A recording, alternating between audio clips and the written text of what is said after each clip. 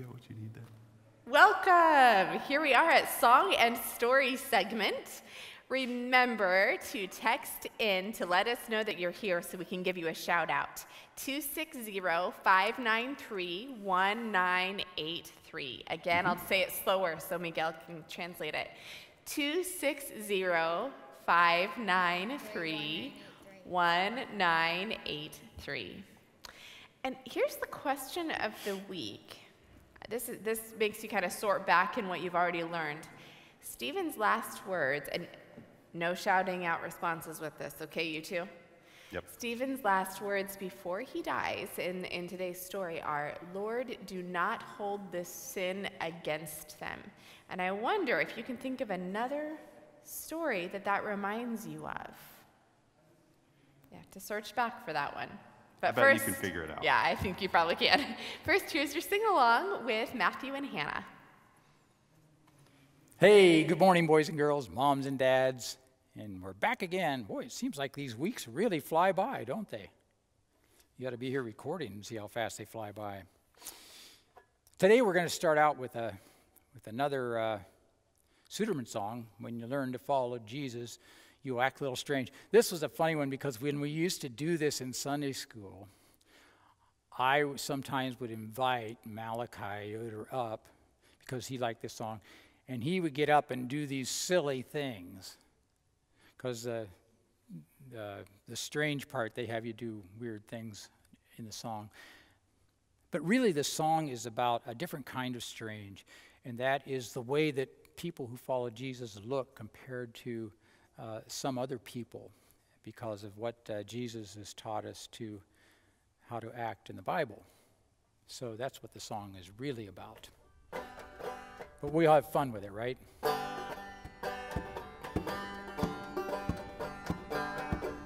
Oh, when you learn to follow Jesus, you will act a little strange, act a little strange, act a little strange. When you learn to follow Jesus, you will act a little strange. People stop and take a look.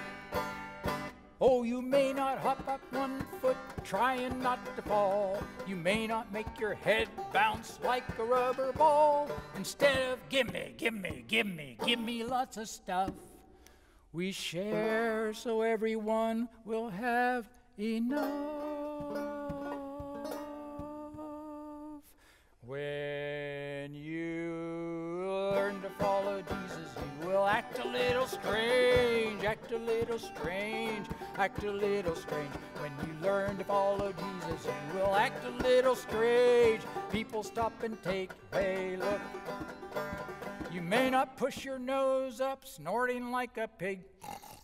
You may not turn around and dance a little jig. Instead of working all the time, you know, even take a day of rest.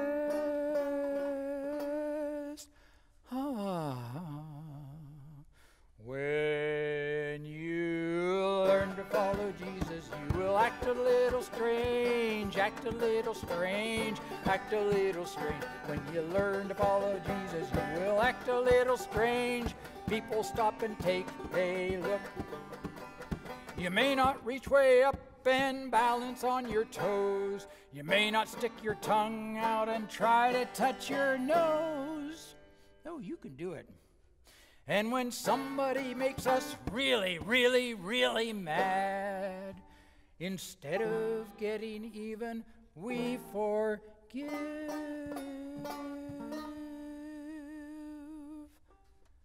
'Cause when you learn to follow Jesus, you will act a little strange, act a little strange, act a little strange. When you learn to follow Jesus, you will act a little strange. People stop and take a look. Oh, when you learn to follow Jesus, you will act a little strange, act a little strange, act a little strange. When you learn to follow Jesus, you will act a little strange. People stop and take a look.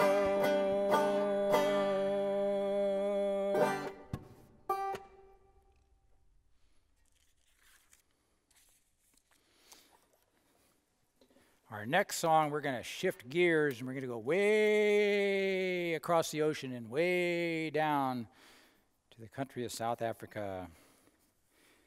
And in South Africa, we are going to sing a song in the Zulu language. The Zulu language, or there's a very similar language called the Xhosa. Xhosa. They do a click language. Remember when we used to practice our little clicks? Xhosa, Xhosa. And they have a beautiful song from the Zulus. There's probably about 20 million people who grew up talking Zulu and Xhosa. So it's a big, a lot of people sing Zulu, and it's a beautiful language.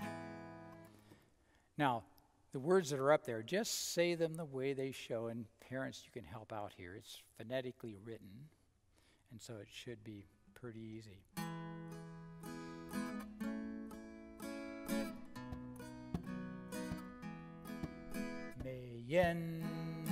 Meyenziwe Tando Yako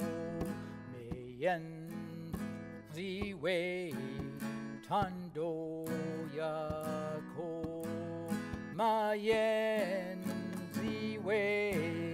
Tando Yako Mayenziwe Tando Yako Mayenziwe Tando Yako. Dads, if you're around, or moms or anybody, when I say Mayen, Mayen, Ziwe, Ziwe, Tando Yako. Come in with a nice bass part there, that'd be nice. Okay, you think we got that? It's just the same line 4 times. And then we're going to sing the English, which Mayen Ziwe, Tando Yako means your will be done on earth, O Lord. Here we go. Mayenziwe Yatol Yako Mayenziwe Tando Yako Mayenziwe Tando Yako Mayenziwe Tando Yako Mayenziwe Tando Yako Mayenziwe Tando Yako Mayenziwe Tando Yako Mayenziwe Tando Yako Mayenziwe Tando Yako Mayenziwe Tando Yako. Now English. Your will be done on earth, O Lord. Your will be done on earth, O Lord. Your will be done on earth, O Lord. Your will be done on earth, O Lord. Your will be done on earth, O Lord. Zulu one more time. Mayenziwe Tando Yako Mayenziwe Tando Yako Mayenziwe Tando Yako Mayenziwe Tando Yako Mayenziwe Tando Yako.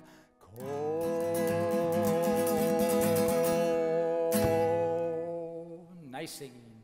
See you next week. Thanks, Matthew and Hannah. Let's have a few call-outs here. Dakota and Briggs. Hi, Hello. guys. Hi. We're so glad to know you're here. And Hannah, you are here. Thanks for helping with that and playing percussion on that sing-along. Glad to know you're here too. And Matthew and Caleb and Mara, after a big and full week, we are glad that you are here joining us as well. And to the rest of you who haven't texted in, we are also really glad that you're here. Let's start by reviewing the big story. Ready? Oh, you want to go back to the question? Yeah. You have a thought on that question, don't you? So the question was, Stephen's last words before he dies are, Lord, do not hold this in against them. What does that remind you of, Zeph? Jesus, when he was on the cross. Yes. Yep. Those were Jesus' last words before he died on the cross. Yep. All right, ready for the big story here? God created and it was good. Humans missed the mark. God stuck with them. God called a family. When the people became slaves, God sent Moses and delivered them. They learned to live in shalom community. They learned that there is only one God, and we love God with all our being. The people got to the promised land, and they got in a cycle of missing the mark. And God sent judges. God called Samuel to be a prophet. But the people wanted a king. So Samuel anointed kings. But all the kings continued to miss the mark. And the kingdom divided into the north, Israel. And the south, Judah. God worked through prophets and stuck with the people, even as first the north and then the south kingdom fell to foreign superpowers. Many of the people were captured and put into exile, and others were left in the ruins of what had been their home. In exile, the people learned a lot. They learned how to worship God. They learned about God's hope. And after 70 years, the exiled people were allowed to return. They rebuilt Jerusalem and the temple, and they waited for a Messiah. God sent Jesus, a baby Messiah who was announced by angels, visited by shepherds and magi, and proclaimed by Simeon and Anna. When Jesus' life was in danger, his parents fled with him to Egypt and stayed there until it was safe for them to return and settle in Nazareth. Jesus grew up in the wisdom of God and was baptized by his cousin, John. He called many disciples and named 12 apostles to join him in his work. Jesus taught what it means to live inside the blessing at the heart of God. Jesus walked on water, fed multitudes, and welcomed children, and showed us how to love. Jesus entered Jerusalem and was proclaimed as the Messiah. He angered people with his teachings. He was arrested and he was killed. The whole earth trembled when Jesus died. His friends took care of his body and put him in a tomb and watched over him. The people of God had really missed the mark, but God stuck with them. God's love is stronger than death. Jesus rose again. He walked and ate and talked with his friends, and then he ascended to heaven and told his disciples to wait, that they would receive power from the Holy Spirit. The Holy Spirit came upon them at Pentecost in a big way. The disciples testified to who Jesus was, and many believed and became part of the new community, sharing everything they had and worshiping God together. And that brings us to today's story. So here's our micro song to introduce it. The so-called freedmen bring a man named Stephen, before the Sanhedrin. And as his defense he tells God's story, which he ends with a challenge that they can't take. Rather they pick up stones and hate. Stephen sees Jesus and asks him not to charge his killers with their sin. So today's story is another one of those really hard stories. It's the first time that we hear about a follower of Jesus dying for his beliefs in Jesus. And Stephen was not the last one to have that happen. Many early Christians were persecuted, and many were killed by the Roman government. Throughout history, people have died for what they believed, and it still happens today in some places. We, as Mennonites, are part of a bigger Anabaptist group, the Anabaptist Church, and many early Anabaptists were also killed for their faith too. You'll see an extra big, thick book up here. This book, called Martyr's Mirror, has stories of early people killed for their faith, early martyrs, like Stephen, from right after the time of Jesus, all the way up through the 1600s. And it's not even all of them. It's just a lot of within the Anabaptist tradition during those last couple hundred years. So like Stephen, at their death, they told about God's love, and they told God's story, and they sang songs of faith, and they spoke forgiveness for the people who killed them. And like Stephen, they knew Jesus was with them at their death. One of the things that we've discovered here in the last several years is a kind of a martyr story within our family from Talash's mom's side of the family. Zeph, do you remember that story? You want to tell it to us? So, one of our ancestors at the Keim Castle. The Thun Castle. No, the Thun Castle. Oh. In Thun, Switzerland. He refused to fight someone, and he jumped over the wall. Mm-hmm. And To try to escape and get away. And he got hurt really badly when he fell down, and he died of those injuries. Yeah. We learned that story right after we'd been to that castle where he was imprisoned and then forced to sword fight to the death and then jumped to his own death. Yep. So that story from our family history and the story of Stephen give us a lot of questions to think about. There was one other. Did you want to make another comment? You thought of? Oh, yeah. So the first part of the story kind of relates to something. The first part of the story of Stephen, it had some similarities to Nelson Mandela. Yeah, Nelson Mandela wasn't killed, but he was imprisoned Yep. for speaking the truth to power. Yeah. And So this story. kind of got really angry that Stephen spoke the truth. Yep. Yeah. They did. And he Threatened their power structures. Yeah. So why is that? Malachi, there was a lot of questions that came up as we were talking about this story. What were some of them?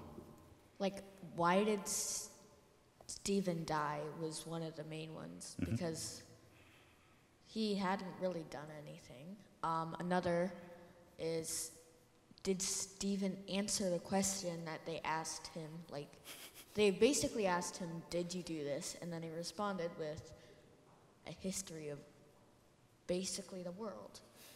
And that the- kind of gets a little weird and Yeah. hard to understand. It It is. can. It's Yep. very long and hard to understand. Yeah, we skipped part of that. You'll see in your prompts some think we ideas of skipped what to skip. Yep. Yeah, go on. And then why did he tell the story the way he told it was another. And yeah, I have like a bunch more that I can think of, but yeah, those were just three of the main ones. Yep. We wrestled with it, didn't we? We noticed a similarity with Stephen's story in one of the Beatitudes. If you look up that last Beatitude, it says, Blessed are you when you are reviled and persecuted for righteousness' sake, for yours is the kingdom of heaven. And it goes on a little bit. And actually, if you read Stephen's speech, there are a lot of parallels there. Stephen is someone who really lived life inside the blessing. And part of that was following Jesus to death and then to eternal life. So, yeah, it's interesting stuff. Let's see if we have any more call outs to do here. Rose Widmer is joining. Hi, Rose. We're glad you're here with us. And yes, Jesus on the cross saying, Father, forgive them. They know not what they do. Yep, that's what that line was from. And one of the notes Actually, in... it's been highlighted in all of the kids' Bibles. You think that would be good if that was highlighted in that, you know, having a note in the margin would be helpful. In one of my Bibles, there was a note in the margin about the similarity between Stephen's death and Jesus' death. Yep. Yeah.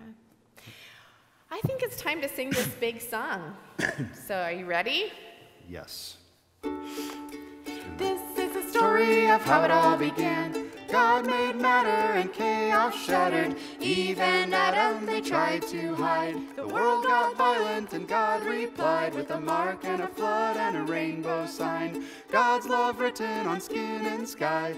Then God called a family to be a blessing to the earth. A mother and her favorite son wrestle for the blessing. Another son becomes a slave. The land is saved from famine. God's family grows. Egypt oppresses, they groan to God. And God sends Moses 10 strange signs, say, please release them. By the sea, God saves them. Oh, the people complain, and God rains bread, daily food, and 10 new rules. 5 sisters come and ask for land. God says yes, amend the law. Moses says in your new life across the Jordan, love God with your whole heart and with all your being and your strength. Now listen, God is one, only God. God is one, only God. Cross over Jordan, stories and stones, circuits and shouts, and the walls come down. God sends judges like Deborah, and the land has rest. Ruth's worth more than 7 sons, redeem the lost with steadfast love. Corruption in the temple, and God sends Samuel. God gives them a prophet, they ask for a king. Does God need a temple? A wise king forgets. And when a bully rules the land, the nation tears apart and loses David's heart. Through a widow's gift and a prophet's cry, God brings life in desperate times. Josiah reads a misplaced scroll. He turns to God wholeheartedly, like David did in his time. God gives Jeremiah a picture of God's ruined family. Is there any hope left? Is there any hope left? Is there any hope left for you? Jerusalem, any hope left? Is there any hope left for you? Jerusalem. By the streams of Babylon, how can we sing when you are gone? Jerusalem, Jerusalem. I'm in a valley of human bones. These bones are Israel. God's breath is hope. Haman plans death for Esther's exiles. She risks her life so they might survive. Finally, God's family rebuilds a temple in Jerusalem. God plunges them into a sea of joy and celebration of only God. God is one, only God. Come comfort to Jerusalem. Your warfare finally ceases. Matthew lists these generations, Abraham to Jesus. The angel says you'll have a son, and God will give him David's throne. Mary says, God looked at me, now I'm the luckiest person around. Mary, now a pregnant fiancée, makes a grueling journey. She has a baby, shepherds see angels, declaring God's glory and peace among people. The spirits and shepherds and elders and prophets to tell those who wait their Messiah has come. Herod gets nervous, the Magi find Jesus. They hide their discovery and hurry back home. Once again an angel comes to Joseph, so they make good their escape. Oh, Jesus in the temple, astonishing the crowd. Jesus with his parents, Jesus growing up. Down by the Jordan with the prophet John, Jesus asked to be baptized, and the skies are opened, a dove descends. A voice from heaven says, this is my son, the son I love. I'm pleased with him. Jesus calls disciples to be with him in the work he's doing. Oh, Jesus teaches the disciples. This is life inside the blessing. You're blessed, you who are empty. You're blessed, all you who mourn. You're blessed, you who ache for God, whose inner life is pure. This is life inside the blessing. Jesus walks on the water. Peter tries and begins to sink. Jesus grabs his hand and the wind dies down. Jesus sees the crowds with compassion, so he teaches them for days and days. The people are hungry, there's baskets left over, and no one left out. People bring their children to Jesus. Jesus blesses them and says you must accept God's good government like a little child would, or you won't get it at all. Oh, what's most important? Love God with everything and love your neighbor, whoever that may be. Jesus tells Martha, you're upset about many things, just one thing's essential. It's what Mary's choosing here. Life inside the blessing. Life inside the blessing. Save now, David's son rides on a donkey. He will judge nations, separate the sheep from goats. In the garden, Jesus prays, yes, Father, if there's no other way. Jesus dies, the veil rips. Surely this was God's kid. Mary is crying, the tomb is empty. Jesus meets her and speaks her name. Jesus appears to many of his close friends, breaks bread with them, shows them his scarred hands. While he blesses them, he's carried up to heaven. After he asked them to wait in Jerusalem, together in one place, sounds of wind and tongues of fire. The place where they're praying, shaken, and everyone's filled with God's breath. They have one heart and soul, and no one claims for themselves alone what they own. Stephen sees Jesus and asks him not to charge his killers with their sin. With their sin. 'Cause God loves every one of us, it's true, and God loves the universe. This takes up about 3/4 of Song and Story. 3/4 of Song and Story Yeah, might be maybe. the big song. It's getting Well, long. you know, it's a story that's worth telling. Yep. So that's That's all what Stephen right. thought. That's what Stephen thought. That's right. We hope you have a great week. See you next See week. you next week.